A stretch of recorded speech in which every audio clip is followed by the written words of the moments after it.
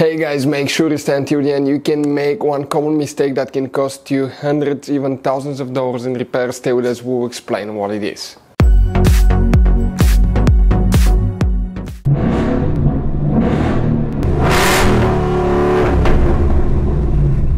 Hey guys, welcome back to Free Car Repair. Thank you guys for watching and subscribing to the channel. Today will be super helpful video to any of you guys having a Toyota Corolla, that generation here from year 2013 to year 2019. If you have one of those, if you need to find where the fuse for the rear windshield wiper is located on the hatchback. If you have a hatchback, not a sedan, you have a rear wiper. We'll explain which fuse you need to check, where you can buy cheap parts, tools, fuses, relays at a good price, quick shipping. That way you do not waste money and time, and why it's important to always test fuses and relays. All that guys will be covered absolutely free for your convenience. Make sure to stay until the end.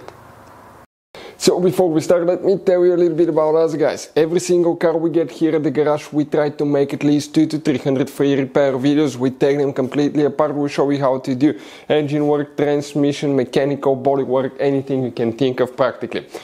On this channel specifically, we'll be making at least 150 to 200 videos about that Toyota Corolla, that generation guys. If you have one of those, we'll be making a video for every single fuse, every single relay. Let's say you're in the middle of nowhere, your car does not want to start, you find out that the fuel pump is bad, you're not getting fuel, you can just search for fuel pump relay, fuel pump fuse really quickly, watch the video, spend a minute or two, replace it, you're back on the road, because the writings on the fuse boxes are very vague and most people will not even know what they mean. So we will be making videos about every possible fuse and relay in that Toyota Corolla. So let's start on it now.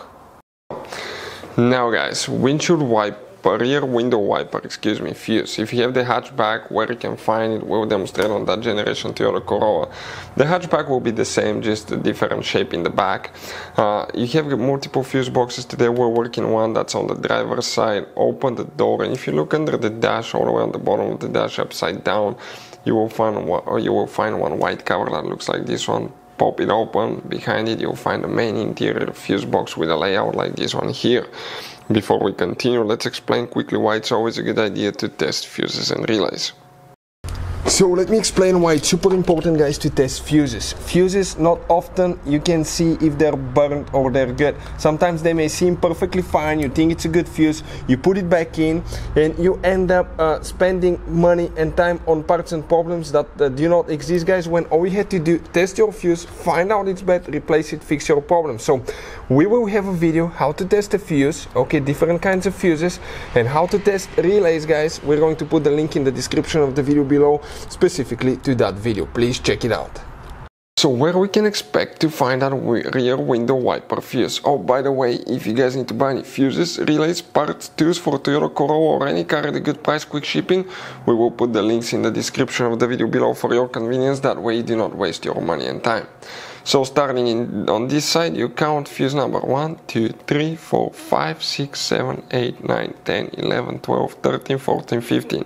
If you have the hatchback, you have the rear wiper, that fuse number 15 will be the one for the rear window wiper. If you guys have any questions, don't hesitate to let us know. Hopefully the video was helpful and see you guys next time.